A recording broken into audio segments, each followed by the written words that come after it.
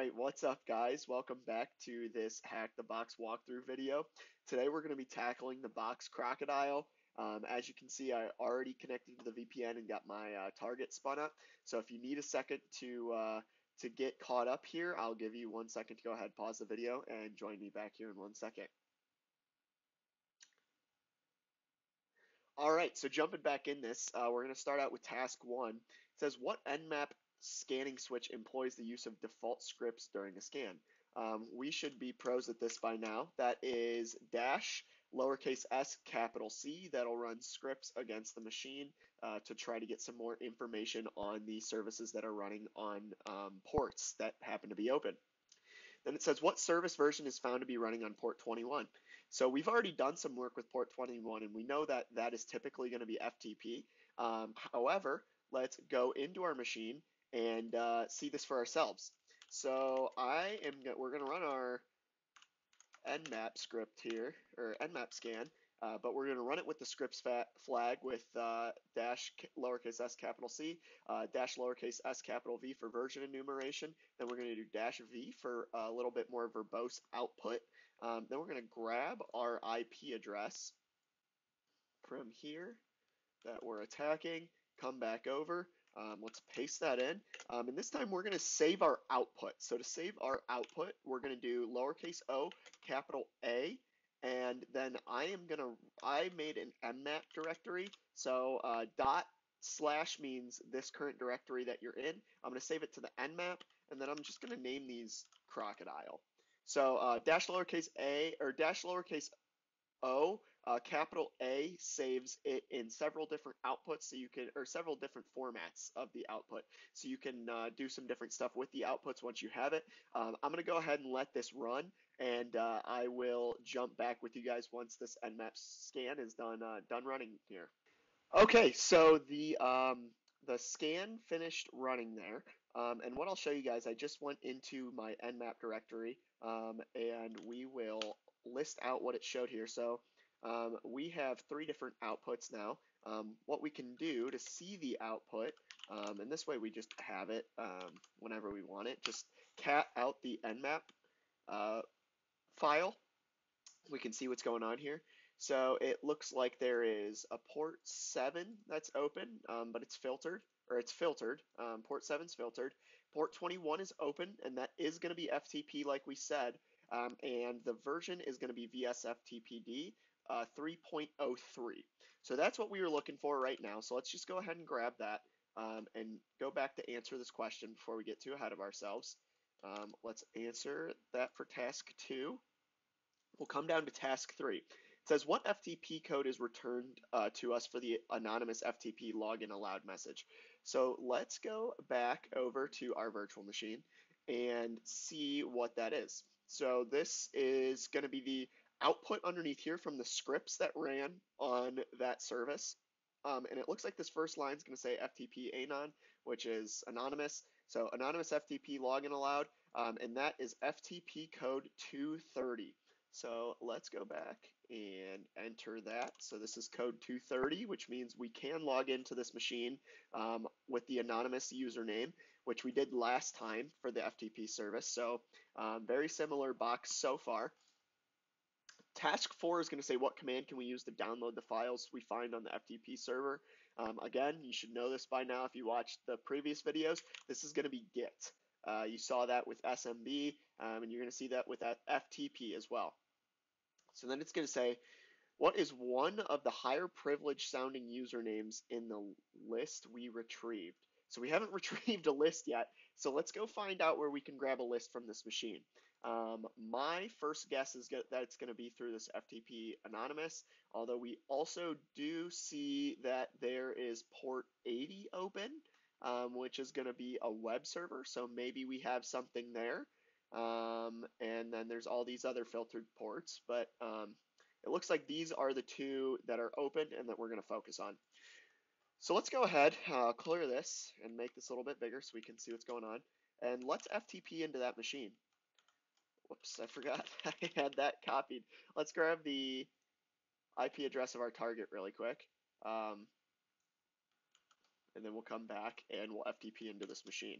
So we're going to use this anonymous login. So we'll do anonymous, and we're in. So let's see if we can list things here. So it looks like we can read the allowed users list and then allowed user list password. So let's go ahead and grab both of these.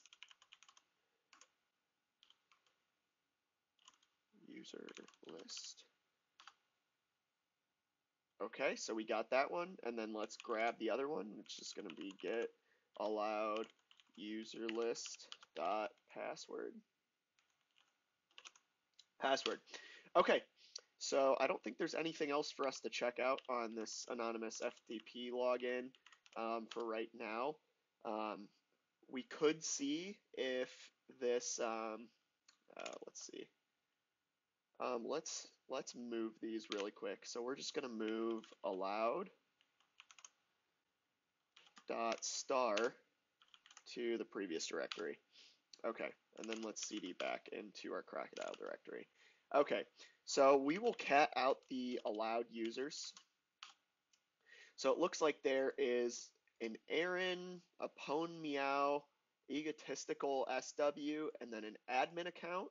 And let's see what the passwords are. Whoops. And then we will check out what the passwords are. Whoops, that was flub that. Okay, so then it looks like we have root, super secret password 1, and then a couple gibberish passwords here.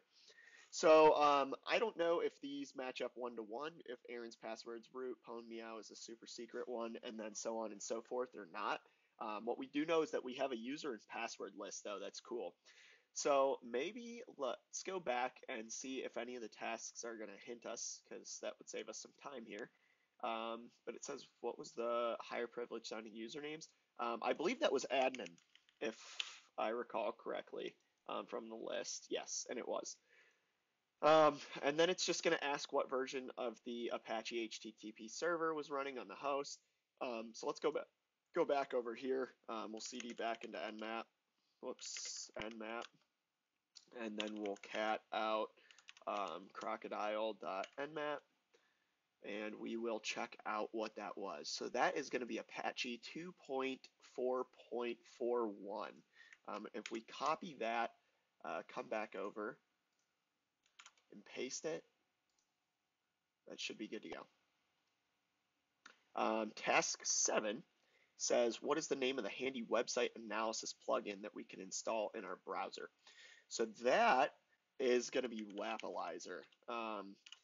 I won't show that for this box because it's just, I don't have it installed right now.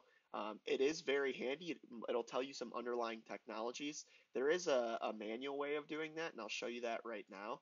So if we grab this IP, just make sure this is what I have copied, and we pull up a web browser, let's check out what's running on the website here. You should be able to, with Wapalizer, just to go straight over to this website. It would show up as a plugin. You could click right on it, and it would tell you programming languages like if there was PHP on the back end or JavaScript on the back end, what databases on what type of database is on the back end potentially, so on and so forth. There is a manual way of doing that. You can hit Control U and look at the actual source code here, and then the way that you would do this is you kind of just scan and see if there's any links to certain pages that might be like .php, .js. You're just kind of looking around, seeing there's some pictures on here. There's not a whole lot that we can find. I see some .svgs. Those are just also going to be pictures as well. We can keep scanning here. We can also do Control F and then do PHP. Oh, okay. So it looks like there is some PHP pages, which is interesting. Okay, so we know that there's some PHP on the back end here. Maybe we could just do .js too. Okay, so it looks like there is some JavaScript too, which is good to know. So these are good to know. Good to know the technologies that are on the back end here. I don't see a whole lot. We can click through some of these links, but I don't see a whole lot of links otherwise. It looks like the download doesn't work and the get started doesn't work. It's just gonna take us, it's just pounded out right now. Um, so I don't see a whole lot of links. Maybe we can run a GoBuster scan on that to see if there's any hidden links or directories that we can find. Um, let's try that now. We know, so I'll show you guys what that looks like. So I'm gonna use GoBuster. We need to use the dir switch, which is going to signal to GoBuster that we're looking for directories and not subdomains. Then we want to use -u to signify the URL that we're going to be searching. We're going to tell it to go over HTTP to our target IP address, and then -w for the word list that we want to use to iterate over and try to find the directories that are in those word lists. So what you can do is you can use user share dirb word lists, and then you can kind of select which ones you want. I'm just going to do common. And then we also want to use -x. So -x is going to signify the extension that we use to add on to the words within the word list. So we knew that there was JavaScript on the back end. We also know that there's PHP. So what you can do is you can do PHP, JS, and we'll see if we can find any interesting PHP or JavaScript files. I'm going to go ahead and run this. Might take a few minutes, and then we can jump back together and go through the results once this is finished. All right, so I'm going to jump back in with you guys actually while this is running because it already found some interesting stuff, and we can check this out while it's still going. So what we're looking for specifically is status code 200s because that's the HTTP OK request or response, and that means that it exists, and we want to look at it and see what's there. So it looks like there's a config.php file. There is also the index.html, and it actually finished while we were going over, which is just the landing page, and then it looks like there's a login.php. So, and then logout.php is actually going to be redirecting to login.php.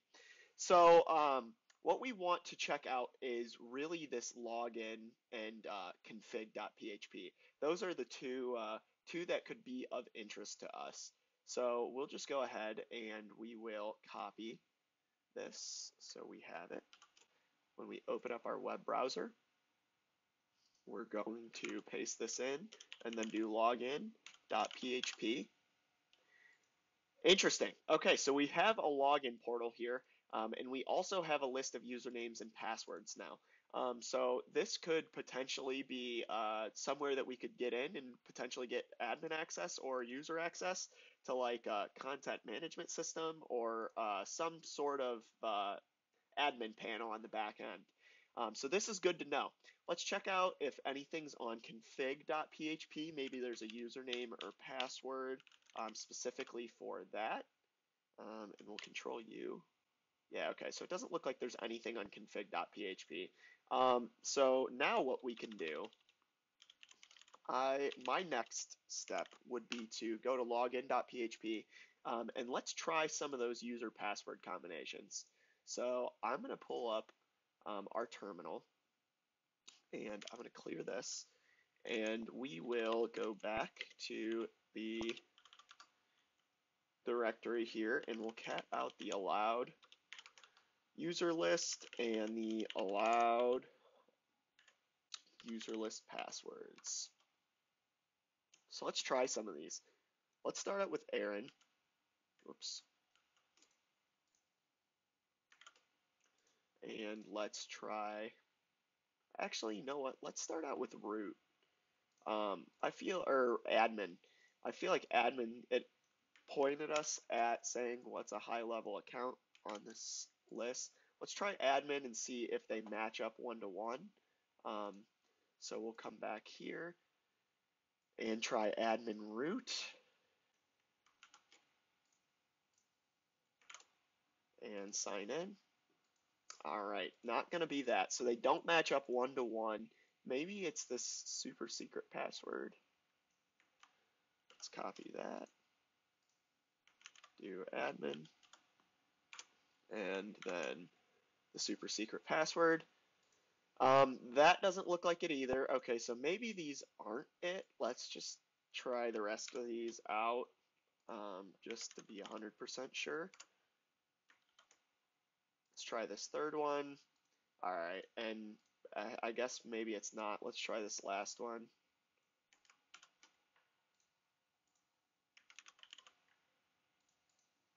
You could automate this process theoretically, and do like a brute force attack if you wanted. Again, I don't know. Oh, okay. So it looks like that does work. They don't line up one to one, but that was. And there is the flag right there. Cool. So let's go ahead and grab our flag, and we will come back over to hack the box. And then this says, what switch can we use with GoBuster to specify we're looking for specific file types? Oh, okay, so we did that. That's going to be -X for file extension. What file have we found that can provide us a foothold on the target? So a foothold's kind of like an initial entry point on the target, and this should be login.php is the file that we found. So let's submit that. And then we also have the flag. So let's do hack the box, open curly brace, enter the flag, close it out, and pwn the machine. All right. So join back tomorrow.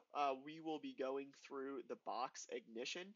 That's going to be another Linux machine, and I will see you guys there. Bye.